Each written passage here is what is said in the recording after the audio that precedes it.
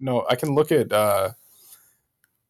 at realities that, or facts that completely contradict that high serum cholesterol is going to equal MIs. And it doesn't make sense. Your hypothesis doesn't make sense in that light. It absolutely makes sense. What kinds of things have you done to control for confounds with your evidence?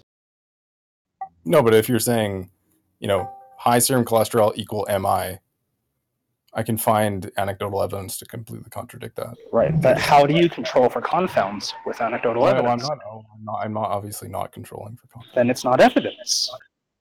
Because the counterfactual is just as possible. No, if you're saying mechanistically, high serum cholesterol equal atherosclerosis equal MI, and I have anecdotes to refute you, then it's like, well, fuck your fucking hypothesis. No, you don't have anecdotes to refute. No, I do. Your anecdotes aren't even admissible as evidence, right? Actually, I do. But. No, if you tried to write up a case report on these anecdotes, you'd get laughed at by every journalistic institution because you haven't been able to control for any confounds. It's like me walking into like Harvard and saying, I've disproved quantum field theory because the other day I was walking around and I saw a photon travel faster than the speed of light. They'd look at you and be like, "What the fuck are you talking about?"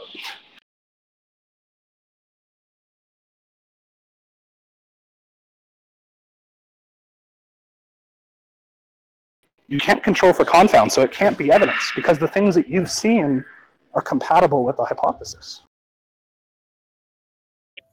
So having an extremely high serum cholesterol for an extended period of time and never having atherosclerosis is compatible? Yes, because the lipid hypothesis isn't that simple.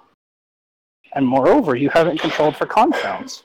So how about you explain the mechanistic data for the lipid hypothesis? All right, the mechanistic data is that we know... Since I can't read it right now, right. But you can explain. Right, the mechanistic data is that we know that saturated fatty acid and trans fatty acids cause, through various means, it's not even just that it's like singular modal, right? There's actually multiple modes by which atherosclerosis occurs. And it also occurs like alongside and coextensively with things like obesity or increased sugar intake, so on and so forth. But the big thing about the lipid hypothesis is that in the case where you have saturated fatty acid, there is some amount of damage that is done, and then you have atherosclerotic plaque buildup. But if we wanted to get into the increasingly nitty-gritty, stuff like having a high amount of serum cholesterol can be consistent with the view for various reasons, which is why I asked you for things like Mendelian studies, because there are certain people who are genetically disposed to high cholesterol without atherosclerosis. And that's why I asked you for studies that control for things like statins, because there are people who are on statins and who won't generate atherosclerotic damage, but can be on high levels of cholesterol.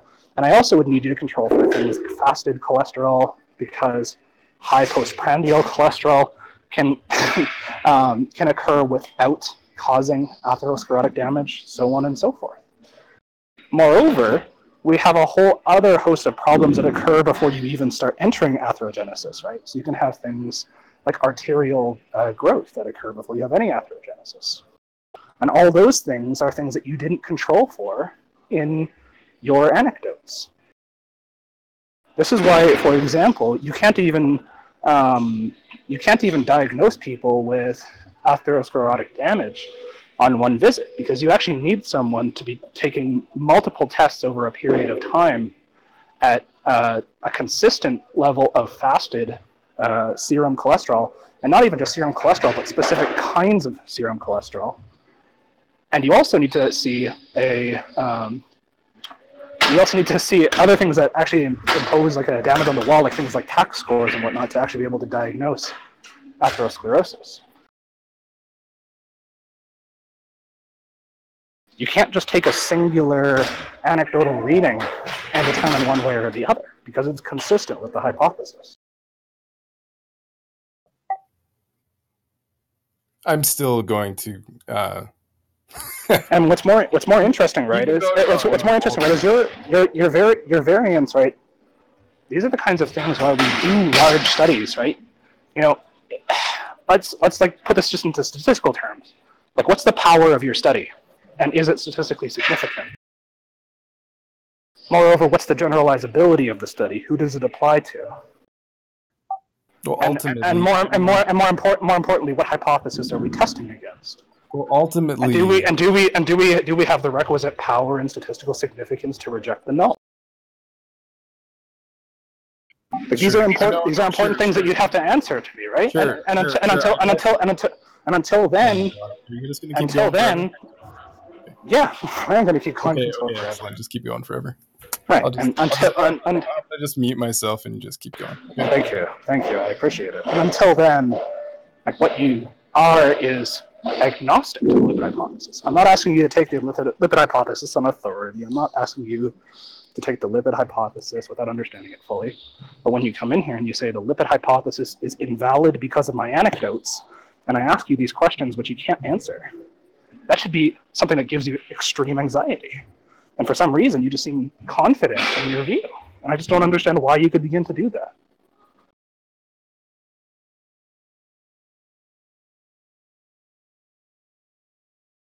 You done? Yeah, he's done wrecking you. No, thanks.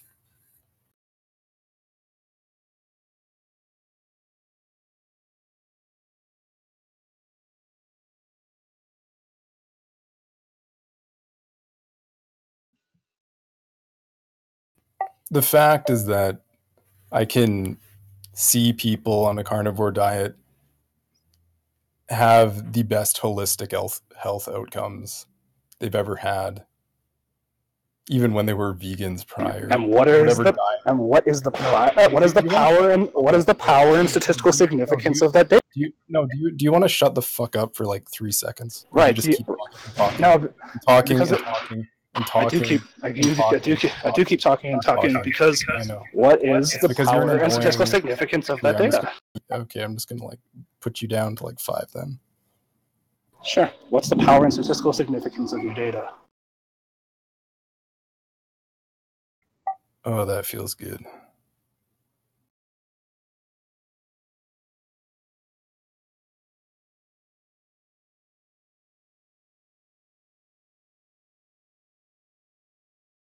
The point is that, like, it doesn't make sense from the evolutionary perspective not to eat a diet high in cholesterol.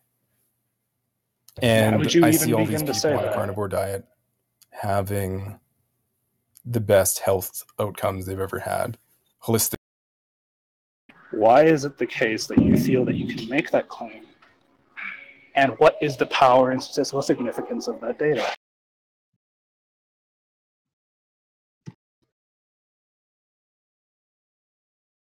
Oh, sorry, I didn't hear you because you muted me. I just muted you. So excellent.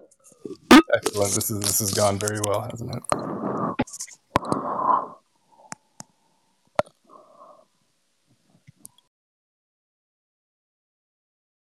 You can you can talk to me like a man, or you can just be a fucking faggot, and I can just mute you and I won't listen to what you have to say. That's fine. I'm fine with that. You can kick me. I don't really give a flying. I just want to see some evidence.